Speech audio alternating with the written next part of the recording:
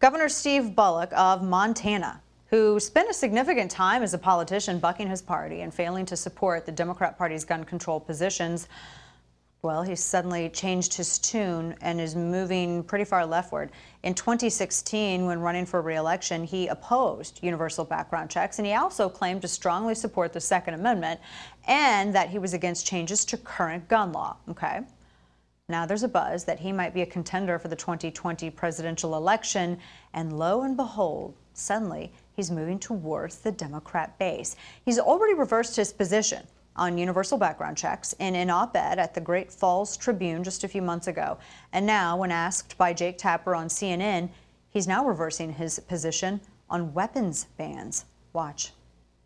One issue on which you seem to differ from many in your party is the issue of guns, the Second Amendment, gun control. You only recently came out in support of universal background checks, something that most Democratic office holders have long supported.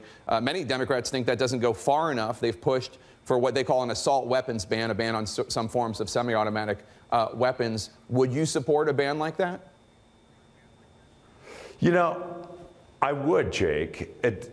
If we really step back for a minute, I think most folks that, be it in Montana or elsewhere, that are firearm owners want to keep themselves and their families safe. That's not unlike folks that say that all of these school tragedies and everything that's been happening, what do they really want? Those same values. Now, there are things that we could do immediately, everything from red flag laws to closing, sort of having a universal background check, to making sure that we're doing everything we can, some age restrictions and magazine restrictions.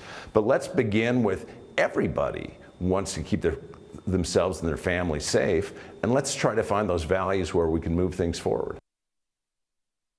Except those aren't the values. I mean, I've been on a stage where people were applauding a total and complete ban of semi-automatic firearms. I've heard people like the head of every town who said that they actually wanted a full-on gun ban. This is so transparent. You speak the language of your constituents, the residents of Montana, to win election there, and then once you set your sights on higher office, well, you abandon them. And you start appealing to the people you next need. It's a typical, slimy, unprincipled political move. It's so swamp.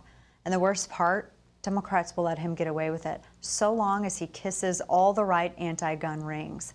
You see, he was kind of stumbling all over himself in this answer to Jake Tapper. He couldn't possibly explain how any of these measures, A, would have prevented any tragedies, or how they would prevent any tragedies in the future.